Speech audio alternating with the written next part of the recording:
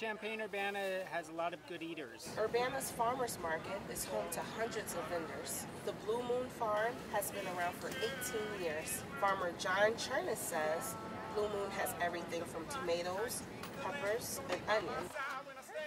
Well, I think the tomatoes, salad greens, but you know, kale and chard are really popular. Interacting with customers is always fun. They can come out and try vegetables they've never tried before. That you love. So, you know, we're enthusiastic eaters on the farm, and so it's easy to sell. Blue Moon's vegetables may be healthier for you too. They are certified organically grown, while most other vendors are not. While vendors come out in hopes to sell their product, one girl says her and her friends come out as tradition.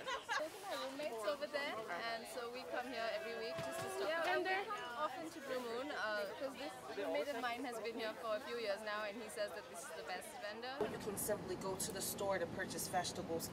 Coming to the market to pick out your own stuff and meeting the farmer makes it a lot more personable. I think we all try to do our best, and but I think there's a few farms at the market that really emphasize taste in their selections and not really yield, and try to specialize in the things that are going to be remarkable when you get it home.